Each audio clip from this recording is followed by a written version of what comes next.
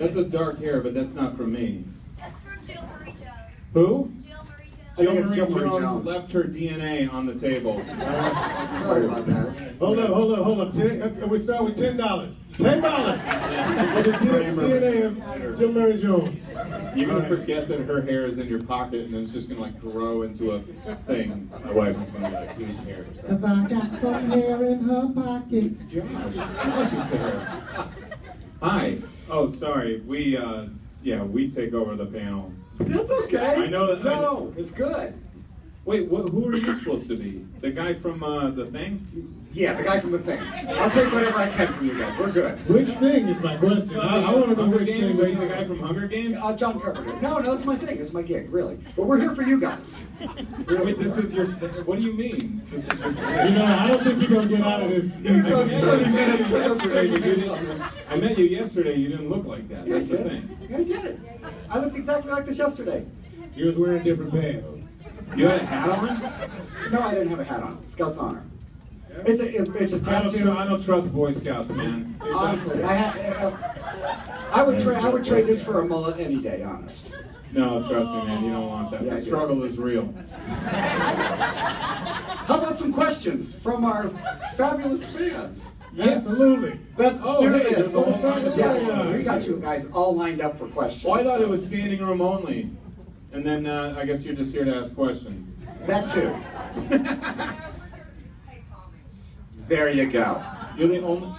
Some people don't even pronounce the H usually. Yeah, but we got here, and this is where they pronounce the H. We found the place. Homage. It's Pittsburgh, where the H is king. That is correct, sir. Yeah, do you pronounce the H in Pittsburgh? Pittsburgh.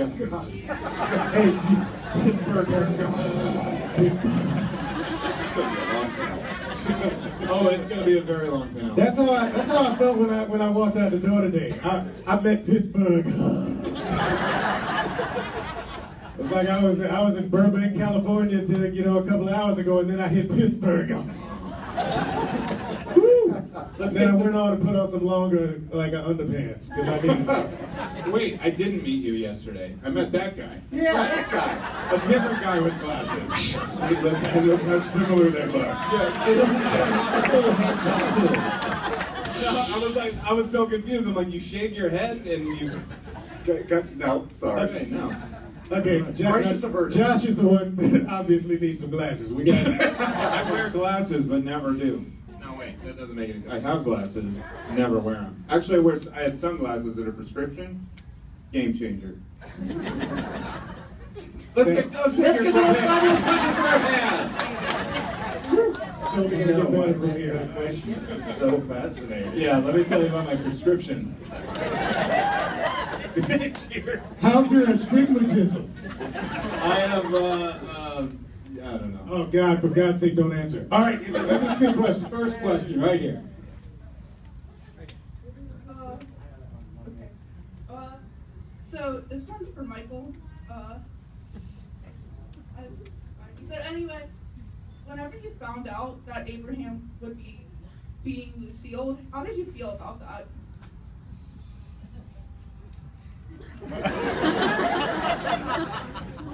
You yelling at me and screaming? I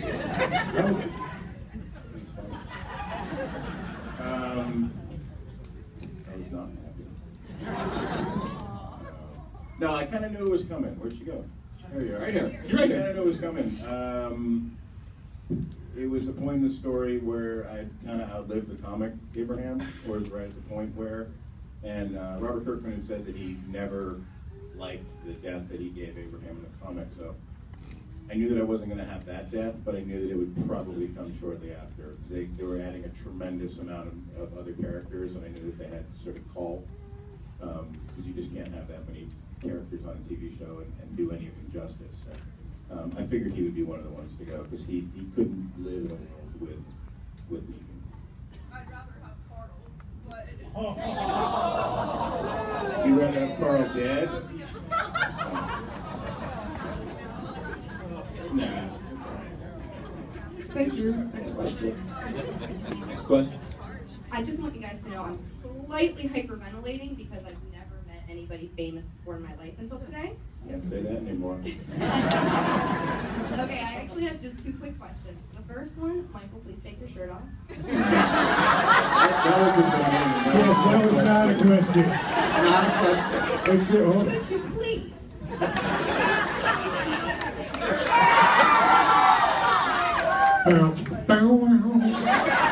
And you ladies ordering pizza? Second is, for all of you, what is your favorite quality about your character?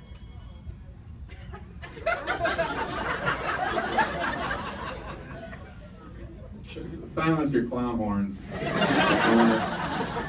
My favorite quality about Eugene is, his intelligence. That's his biggest asset for survival in the apocalypse, and it sets him apart. I mean, it's not to say that other characters aren't smart, but he is the smartest man in any room, and I also love that he loves to show it. Did you say that's his favorite asshat?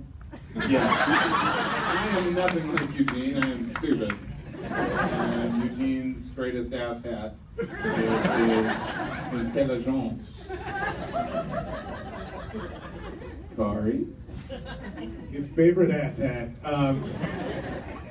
But he has trouble wearing hats. It's with his do. But I'd say the feathers are really nice. And I don't know, his optimism. He's a very optimistic dude in a dark, dark world. So he keeps it as real as possible by being kind of unreal. So yeah. So I'd say his optimism, Ezekiel's optimism, and his tiger. Favorite sort of characteristic of Abraham is that he kind of goes through things as opposed to going around them. He went right through that bat.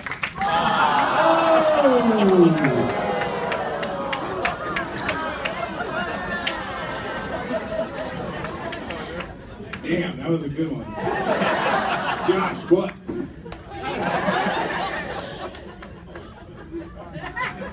Sorry, man. I know it. Hey man, when you got it, you got to throw it out there. That's a good one. Sorry, man. I know you're still twitching, but I just.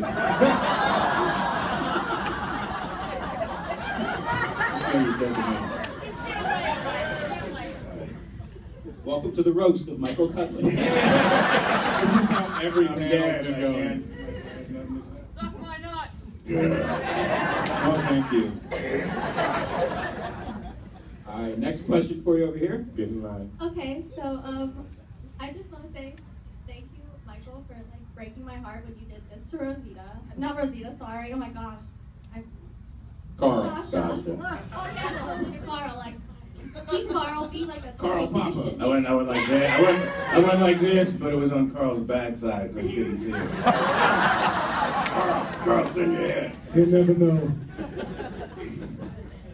But what I wanted to say is that I guess it's not really a question, but I just want to say one, Eugene is totally not a coward, and Rosita should chill out. Yeah.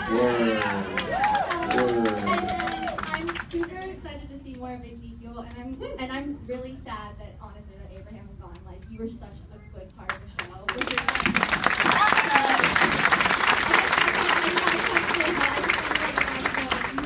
you're all super awesome. Dude, I'll take several more questions like that. More questions just saying how awesome everybody's facial hair is. Has everybody seen Steel Man? Yeah. I just thought that needed to be acknowledged. Next question. First off, you guys are awesome. Thank you. 2 quick questions, one for Michael, one for Josh. Michael, Abraham had some memorable quotes this season. Were any of them ad-libbed? And Josh, did you have to understand any of the technical jargon that Eugene was going on about?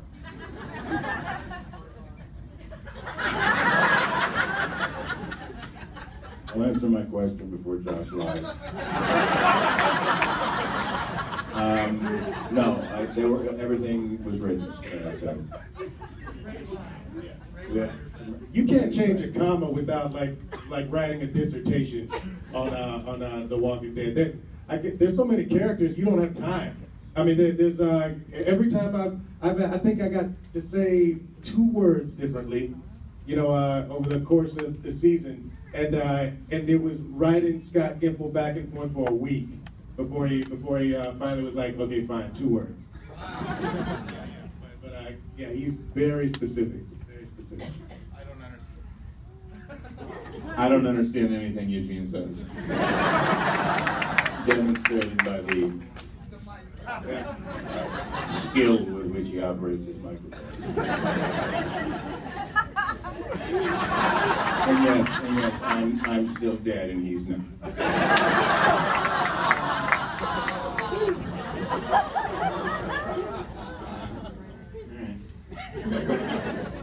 Hi, guys, ready for another one? Sure. Hi. First of all, like everybody else has said, we love you guys. Michael, you're going to be so missed, and I know I cried, and I'm sure everybody else did. Eugene's character makes 1 bullet, you go all that way, and you make 1 bullet per gun. I mean, what were the writers thinking on that? You know, if she Well, misses or whatever. You know? Well, he didn't have a lot of shell casings. She just found 1 because they took away our ammo and our guns. So that's all we had was just that 1 bullet. And honestly, Rosita probably feels like she's a good enough shot, you know, because of the training that Abraham gave her, because of, you know, she has pretty good marksmanship. She's training the Alexandrians how to fight. She feels like she only needs 1 bullet. So if they had other shell casings, sure, she would have, you know, they would have made more, but that's all they had was 1. I didn't think about that, but, you know, like kind of on the way to where you're going, you know, everybody's fighting zombies. There's got to be more cases. Nothing wrong with just 1. Don't fight this with logic. Okay?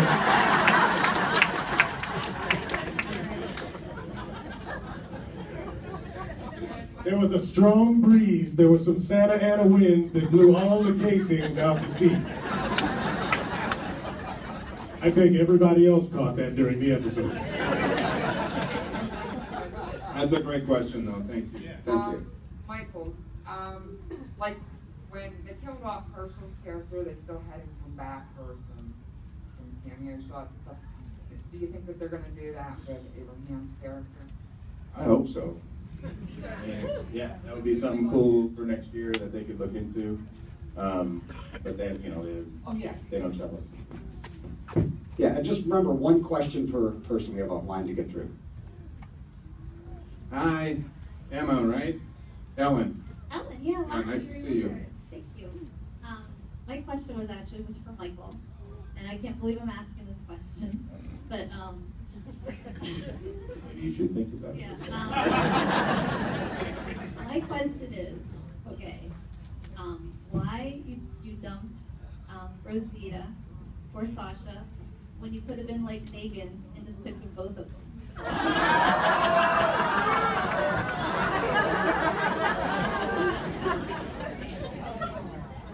I can't believe she asked that question either. It is a new world order. I think for the first time in Abraham's life, he actually fell in love.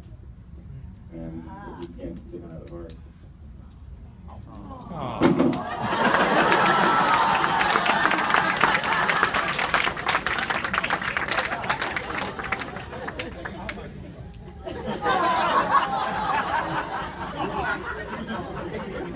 This pedal's really getting to me.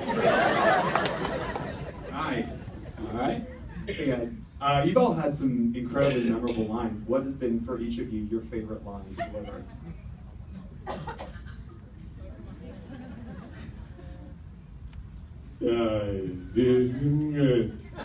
That particular line, it got cut. It was when Ezekiel was having trouble figuring out what to say. It was an incredible scene, though. I cried in that one as well. You know what? Honestly, I've only been. It's not really one line. It's more that moment where when he decides to change the way he talks, not so much what he was saying. And to me, that was the pivotal moment of the episode and of the story arc, I guess, for Ezekiel. So it's somewhere in between him saying, people just want someone to follow, is where I started to change his voice And by the time I say something like, people see a dude with a tiger shoe. And that's, but when I say shoe, you think, you know, that's not the king talking anymore. You know, that's definitely some other guy. That's Zeke. That's not Ezekiel. This sounds like a cop-out, but my line hasn't aired yet. The line that I love. That is a cop-out. No. It's a good one. It could be this weekend, or I may live past this weekend. And I'm not saying when it's coming, but it could happen tomorrow. But when you hear it, you'll know it. You'll go, yeah, that's Josh's favorite line. Tune in to Sunday at 9.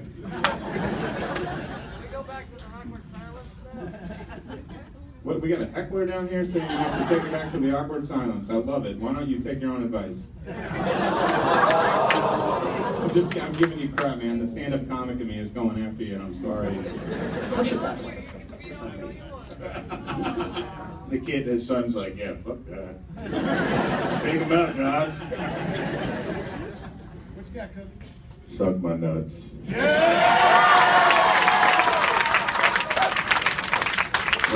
Right, close second with you know how to fight a dick, Eugene. I mean that with the utmost of respect.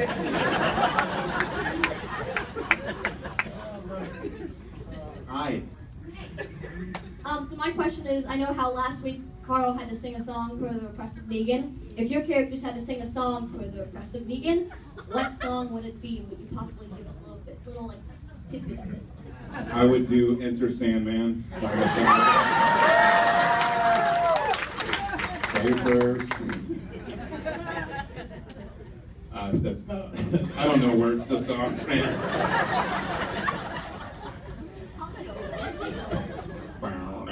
Fight the power, Public Enemy, maybe? Yeah. Gotta fight the powers that be. Here's a guy wouldn't sing. Not even Skinner?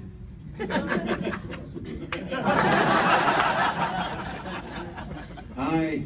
Hi, my question's for Michael. I know a lot of people have asked similar questions, but